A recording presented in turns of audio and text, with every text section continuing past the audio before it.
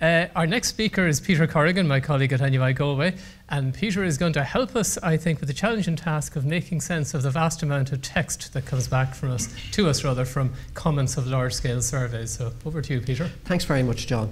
This is a very small experiment, and it took place over an elapsed time, since the call for these papers, these talks, was actually made. It describes what we've done with applying sentiment analysis to LibQUAL comments.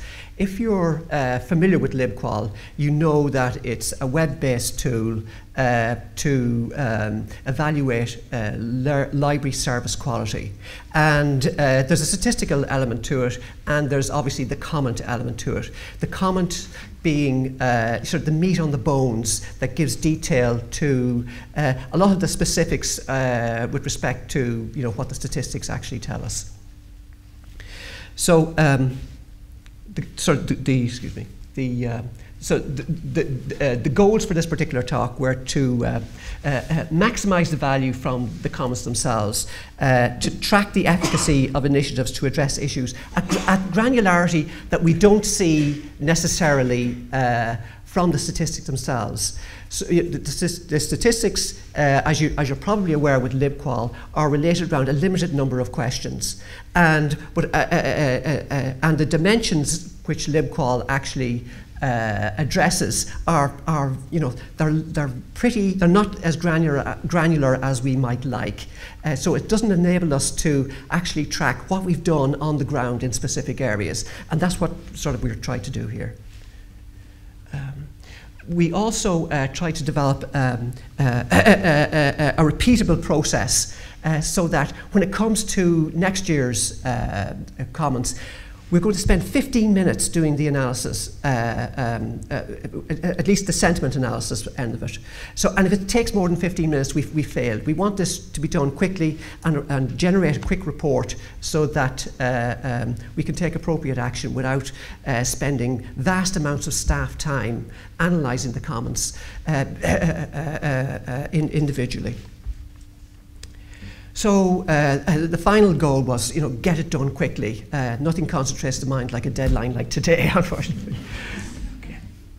So just some caveats about the whole thing. It wasn't a clinical trial of sentiment analysis. It's not, haven't been particularly scientific. Those clinical trials of sentiment analysis, they've been done, and they've shown results around 80% correct, as opposed to with humans around 79% correct. This sort of work was done with the Amazon's Mechanical Turk. You may have come across that. It's sort of an API for humans, whereby humans were given jobs to evaluate particular comments, and multiple humans doing the same comment, and the results were assessed, were measured between the actual comments, or between the assessments, to see how reliable humans were as raters. And they actually came down slightly below the API that we're going to discuss in a minute, Alchemy, around 1 or 2%. Okay, purists may question the methodology. LibQUAL itself has a lot of theory behind it in terms of the actual theory escapes me. Oh yeah, grounded theory, of course.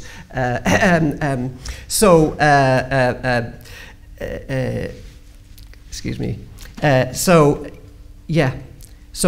LibQUAL has a lot of theory behind it. And people will question the methodology. I mean, the sentiment analysis has come from nowhere. We're using the machine to do all the work, and proceed with caution, shall we say?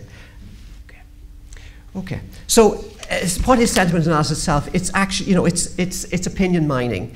The history of this, as you're probably aware, the history of artificial intelligence goes back at least to the 1950s, but opinion mining itself has only come to the fore with comments appearing online with Web 2, for example. There was no necessity to perform sentiment analysis before that. So from 1990 onwards, we've seen it as you know, as a sort of as a growing body of literature in that regard. Okay. Bear with me for a second. I know this is a lightning talk, but there's going to be a little bit of pause here. Okay.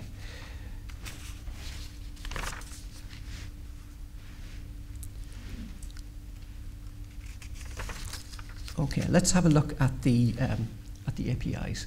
So the API we're using, or we used for this particular experiment, was Alchemy.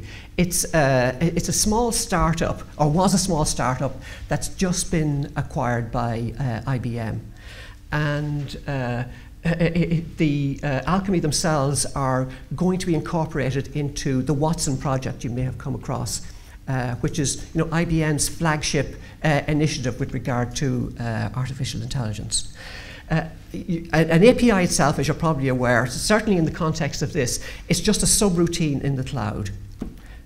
So you write your own code to use it. You call that subroutine using a toolkit that Alchemy produce, and get back the results. We'll take a look in a minute. Okay.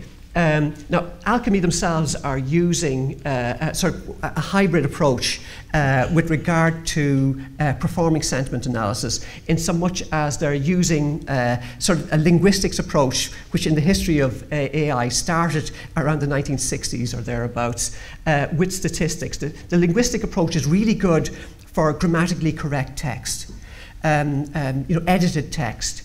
But when it comes to slangs and so forth, the statistical approach, you know, helps in that regard. And then underneath all of that is this large-scale deep learning technology trained on massive data. So the way it works is that they do some initial training on, you know, a fair amount of data using pre-rated material. Derived, say, using Amazon's Mechanical Turk, and thereafter they let it loose. Let it loose on as much data as possible, and they're voracious for data. They want data so much as they want our comments, so much so that they're giving us the equivalent of €75 per month to get our comments. If we can supply 30,000 comments per month, they will actually do that for free for us. Okay. Okay, so these are our comments, or what we have over the last 5 years or so. So iterations from 2010 to 2015. This is what a LibQUAL comment looks like.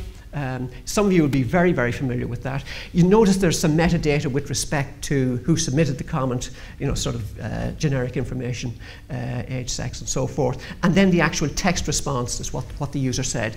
Note the comment ID, we use that to relate the actual comment to the keywords we take out of that comment. We'll look at that in a moment. So you can perform sentiment analysis on at least on two levels.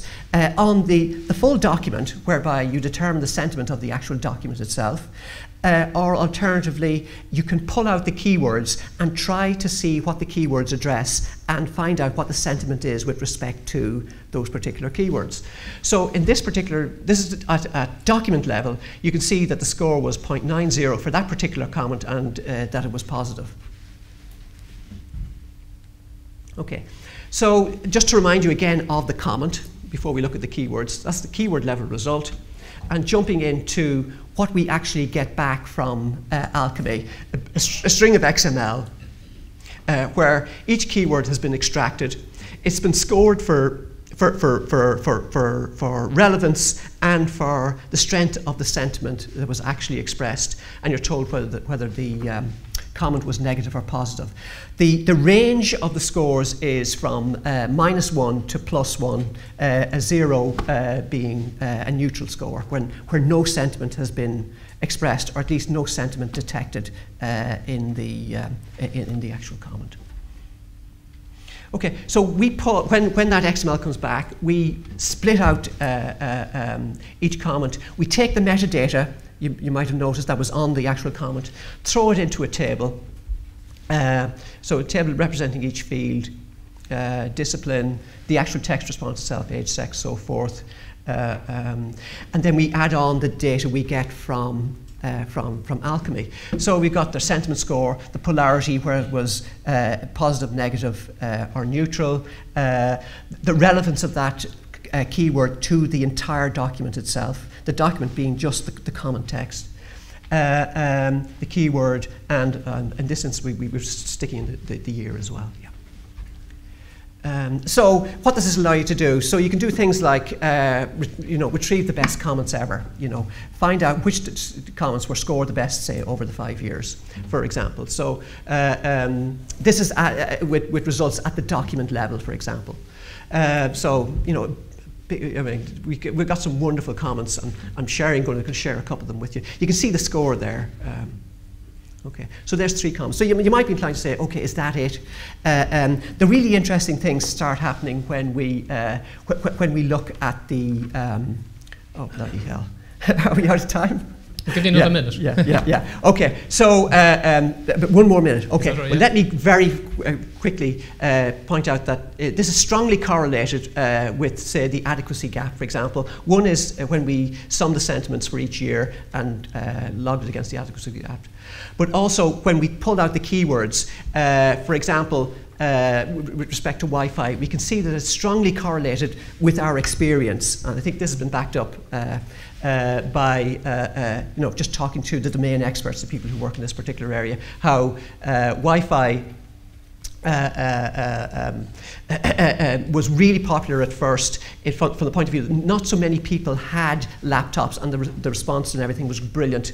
As more and more devices came on board, sentiment fell down because it just wasn't working to where we are. We put in some remediation, of course, and we end up this way. So, I mean, the code for this is available on GitHub.